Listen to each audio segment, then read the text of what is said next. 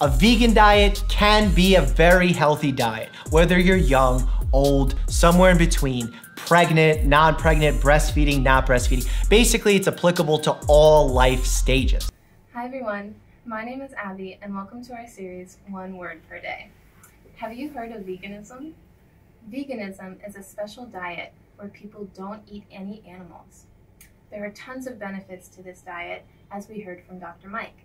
He inspired people to try out veganism with his 30-day vegan challenge. In today's lesson, we're going to learn all about the word vegan. Repeat after me.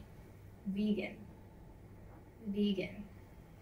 Vegan is a noun, and it has a couple different definitions.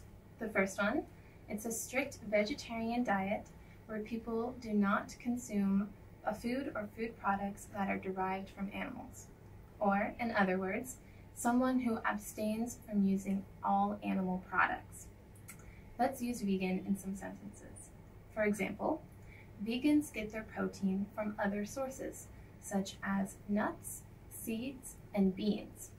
Another example, I ordered a salad with lots of vegetables due to my vegan diet. Or another, I turned vegan 3 years ago. Vegan can also be used as an adjective, which means not eating, using, or including any animal products. For example, you might see in a store, vegan shoes, or in a restaurant, vegan pizza. This is used to describe the object, shoes or pizza, and it lets other vegans know that it's safe to use. So for example, vegan shoes would not contain any leather because you get it from animals. Or with pizza, the cheese or the meat would not be real. That way that they can eat it.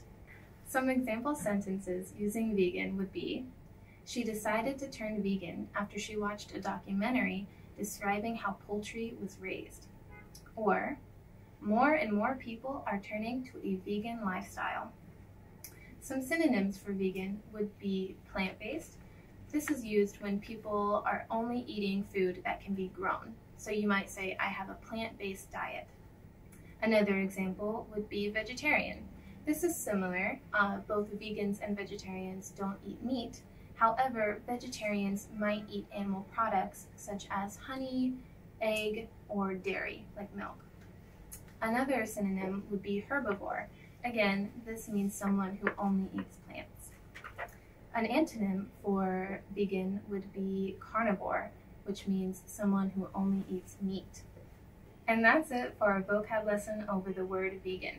There are tons of different benefits to this lifestyle, including health, environmental, as well as the protection of animals. I recommend all of you try your very own 30-day vegan challenge, and I have a couple of recipes to recommend. First, veggie spring rolls. Just remember to not include meat or egg. Also, veggie fried rice. Just remember no egg. And lastly, a veggie stir fry. Let me know how it goes in the comments down below. Once again, I'm Abby, and I'll see you in the next one.